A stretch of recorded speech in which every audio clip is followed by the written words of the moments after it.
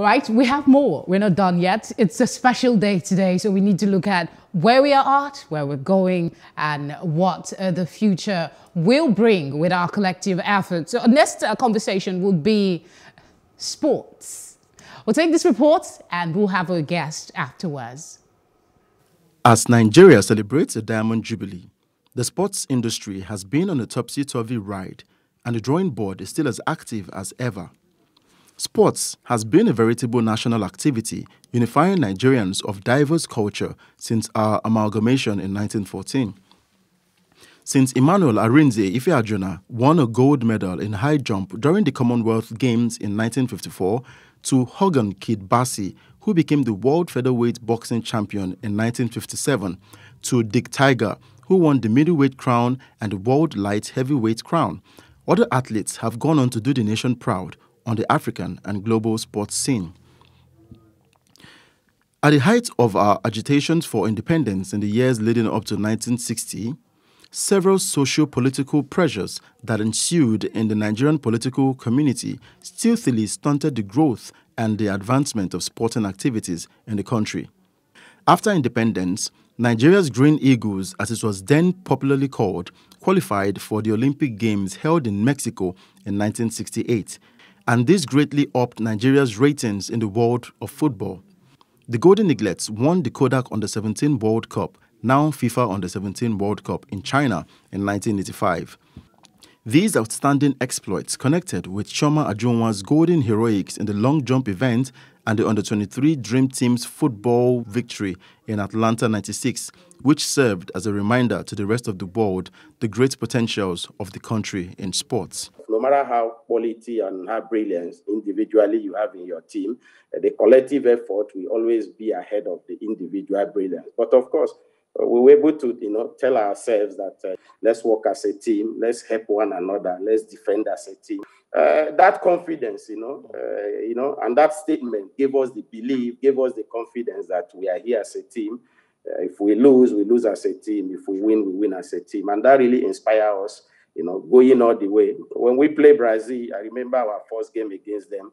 We knew we lost that game, but it was our proper mistakes that cost us the goal. And then when we have the privilege to play them again in the semi-final, we went into that game, having the confidence that if we do what is needful, the possibility of we playing in the final is there. Many sporting greats have served the nation meritoriously by offering their talents and zeal to the service of the country. It is sad that the expected government efforts on immortalizing these men and women are hardly considered. It's very, very painful that our great sportsmen cut across all strata of sporting activities have been neglected by Nigerian government. And it is not a good development, and it's disheartening, especially for the upcoming stars. And that is the more reason why you find most Nigerian citizens flying and vying for wearing other countries' color in international events. And I'm personally very, very disappointed in our government, because this is an area where government can annex and improve on our poor IGR, internally generated revenue, and show up our revenue cut across. Rashidi Yekini, who happened to be my client, is still, and we are still crying for Kwara State government to immortalize late Rashidi Yekini. I'm not even talking of Nigeria. Even Kwara State, that where Rashidi Yekini came from, have failed to even immortalize late Rashidi Yekini, not to talk of Nigerian government. So it's disheartening, and it's a very sad development. The consistent fall in the standard and sports facilities, coupled with the erosion of the sporting enthusiasm that once greeted our sporting arena, has made Nigeria lose its mark on the world stage. In recent times, the country has witnessed the mixed fortunes in sports and various accompanying challenges. Aside the victory of the Super Eagles at the African Nations Cup in 2013, the Super Falcons' achievements and some other stand-alone victories of our junior football teams and other sporting contingents, much has not really been achieved, and a lot is left to be desired in terms of sports development, facility upgrade, inventive offering to athletes, and proper talent development and management in the sporting arena. We are now lagging behind and letting other countries like South Africa, Ivory Coast take the lead.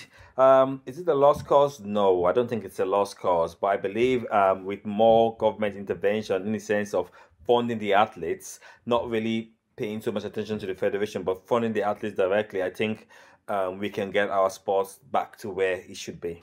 According to the pundits, the future of sports in Nigeria is bright and eventful if the stakeholders take the right step and make the necessary efforts.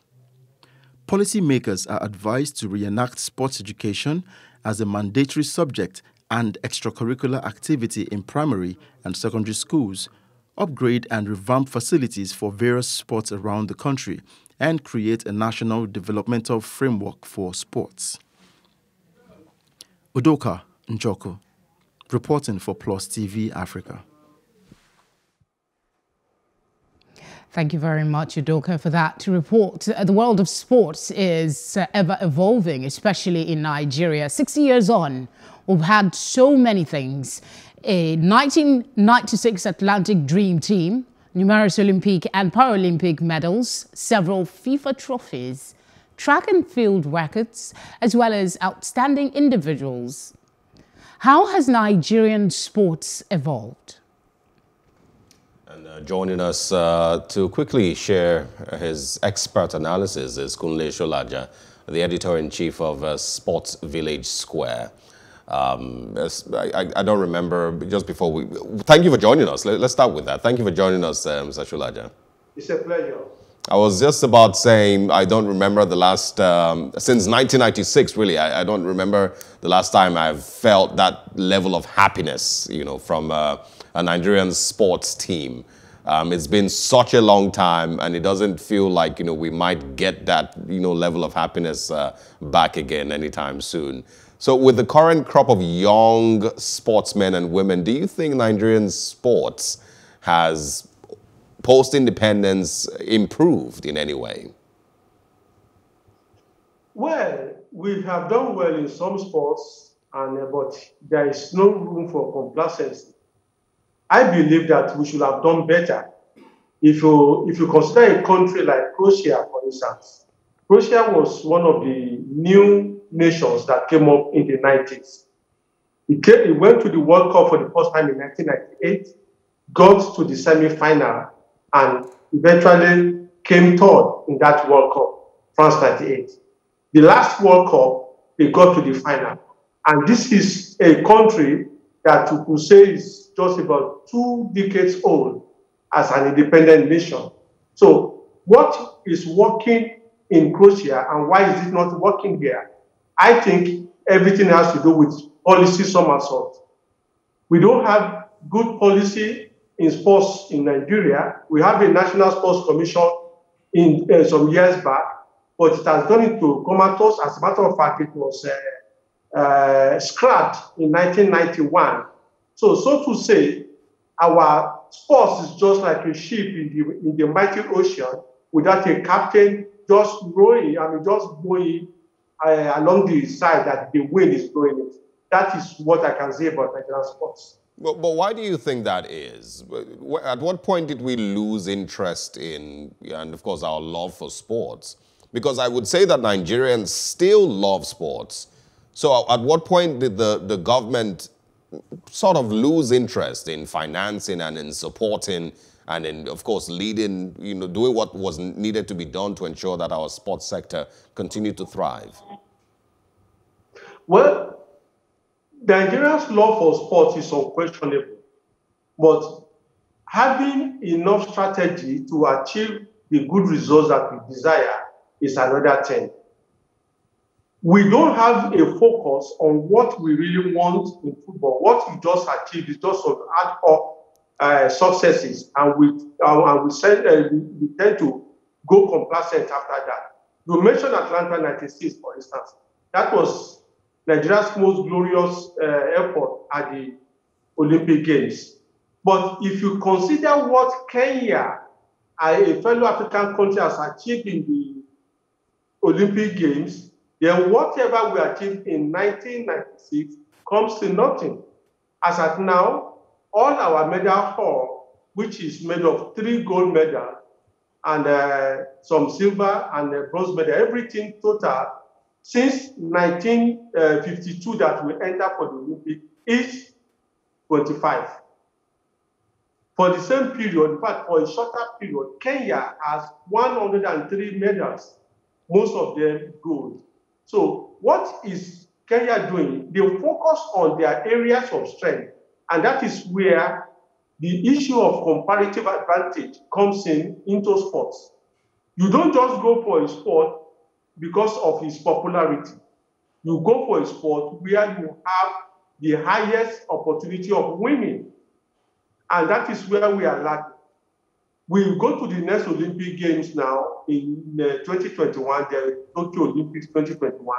We don't have any focus on what we want to achieve. We just go there because you must be there. And that reminds me of the nationwide address of the then Governor General of Nigeria, Dr. Nnamdi Azikiwe, which is the first and the only time so far that we have a national broadcast that is solely focused on football, on sports. That was January 1, 1964. When Dr. Nnamdi Azikiwe was trying to orientate Nigeria, that we should not just go into sports because we believe that, the honor is more in participating than winning. But things have changed. We must go for sports now with the intention of winning, and that is my take. The National Sports Commission was established in 1964 as the National Sports Council and became National Sports Commission in 1971. It was abrogated in 1991. It came in via presidential fiat under Abacha in 1996, and then it has now been scrapped. Now, our sports can never move forward except we have a National Sports Commission, which is composed of a board and has technocrats who will come up with policies, who will come up with modes of operation, who will come up with how we must be involved in sports, and then how we organize our sports. That is the only way I think our sports can move forward and we do better than we have achieved in the past 60 years. All right. I want to also ask from your analysis, what other sporting events you feel like Nigeria should start to, pay a little bit more attention to? We've tried football for the longest time, tried to, of course, maintain our status since 1996 in Atlanta. African Cup of Nations also, and a few other tournaments, that we've also always struggled to get all the way across. But what other sporting event would you say that Nigeria should maybe start to pay a little more focus towards? Wrestling, for instance, we have Daniel Egali, who is directing our sports in that direction, in that discipline. And there are indications that he will do well in organizing that sport. But because wrestling is not our national sport, we tend to relegate whatever achievements we are making in that sector. Badminton is another sport, even though it's not a popular sport, but it's a sport that if we concentrate on it, and it has less cost of organization than other big events like athletics and football. If we can focus on that, our medal prospects would be higher. And then again, going back to a policy that one of the past sports ministers of this country, Kazobo, tried to implement in the 1990s, which is this decentralization of sports bodies in Nigeria. Our sports bodies tend to be concentrated on the federal capital. Before it was in Lagos, and now it's in Abuja. Whereas those sports bodies, sports federations, should be concentrated in their catchment areas. For instance, we talk of aquatic sports. We think of River State, we think of Delta State, we think of parts of Bender State and parts of Ondo State, or even Cross Rivers. These are areas where we can develop and ensure that we tap talents there. And that can only happen if the federation is situated in that part of the country. We talk of equestrian sports, which is a medal winning sport at the Olympics, but it's not popular here. But we know that horsemanship is very popular in the north. Why don't we have some people organizing equestrian sports, and then we know that we have potentials of winning a gold medal in it when it comes to the Commonwealth Games or when it comes to the Olympic Games. Fantastic. Actually, and I also want to talk, I think Felicity brought that up earlier, about our old sporting heroes. You want to go ahead and throw that one in? Well, they don't seem to have a lot of recognition, really. What's responsible for this, and what can be done? Well, our sporting heroes don't have recognition because there is no sports policy that will ensure that whatever anyone has done is well appreciated and recognized. Except we document our sports, and that is one area where Nigerian sports is lacking documentation. Because of lack of documentation, even the achievements of these heroes are never known. I remember talking to the late Sam Ibiam some years back, who was one of the members of the famous 1949 UK tourists. He was honored sometime in 1987 and was given an ID card which should enable him to enter into any sports arena in Nigeria. He told me that the first time he entered a sporting arena and he showed the ID card, somebody just collected it and flung it away and said, "But old man, you better go and find your way." And that is Nigeria's first goalkeeper of the national team. So, and if you talk of the late Mudalawa, even Segun Odegbami, it's just because it's so obvious. I mean, his face is seen everywhere. Otherwise, he too will have gone into oblivion. The current generation will not know what he has done. Just like because there is no documentation, there is nothing to really indicate that Segun Odegbami, Christian Chukwu, Doki Abesemeka, and co. did this country well proud 40 years ago when we won our first Nations Cup. But because there is no documentation, all these are forgotten by the current generation.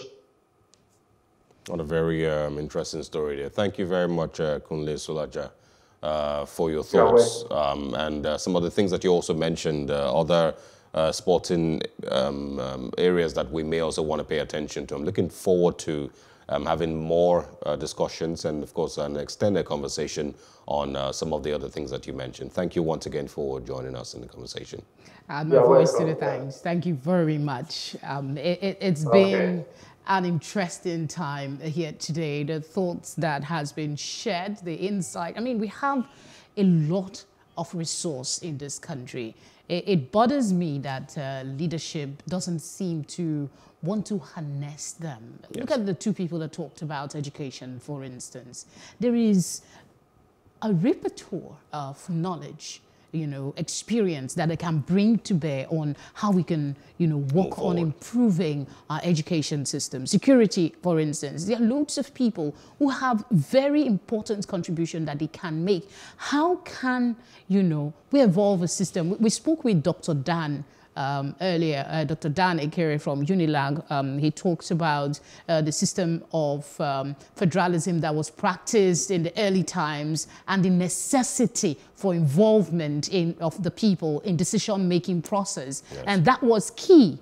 We really need to do a lot. At 60, a lot of persons are saying Happy Independence Day. I celebrate being a Nigerian, but sometimes you're compelled, to ask these questions. Why are we have so many intelligent, resourceful, industrious, creative people? Why are we still not getting it right? It is also, some other thing that I feel we should also talk about, and I think it was one of the things that was brought up in the morning, was our leadership selection process. That is one of the reasons, you may not get to see some of these people in those positions. You will never get to, you may never get to see. Well, I mean, there's something I said in a local parlance in Nigeria, for the benefit of those that might not understand. We say, "Koni man die, Koniman Beriam, meaning that if you have to, you know, outsmart somebody that is devilish, you have to be 2 times as devilish. I mean, I'm just trying to explain for those that might not understand what I meant. So if we have a system that is broken, nobody's going to, Obasanjo said it, a lot of our leaders have said it, nobody's going to give anything to us. And I guess it's our cue to round up and stop talking and just allow you to enjoy more of the Independence Day celebration. But I must say it's been lovely being here today. Been fantastic. Yes, You know, and I hope that we can... I hope that next time that we have a conversation like this, we would have taken a few steps, even if it's just 1 step forward. Amen to that. We're a praying nation. Amen to that. I don't want us to have a repeat of this Independence Day speech in 2021 and no change, you know, at all. I don't want us to repeat it because it feels like creating more foundation. We should be building exactly on the foundations that we've already created. It feels like a copy and paste Independence Day speech, you know. These are the right things to say at this time. They don't seem realistic. We haven't done any of these things, but let's just write them there. We have no plans to put any of these things in play, but let's just write them there and tell people these things. Well, we'll continue to work, we'll continue to talk, we'll continue to evolve ideas and hope that someday we'll get just a little bit closer to the El Dorado that we seek. A country where inclusiveness, you know, everybody feels I belong here and not feel like this is not my country. It is ours, and we must all work together to ensure that it becomes indeed the giant of Africa. Thank you for staying with us all through the times that we've, talked and issues that we've discussed here from 4 p.m. To now. It's goodbye for now. I am Osaogi Ogbonwan. And I am Felicity Eziwike. Happy Independence Day, Happy Independence.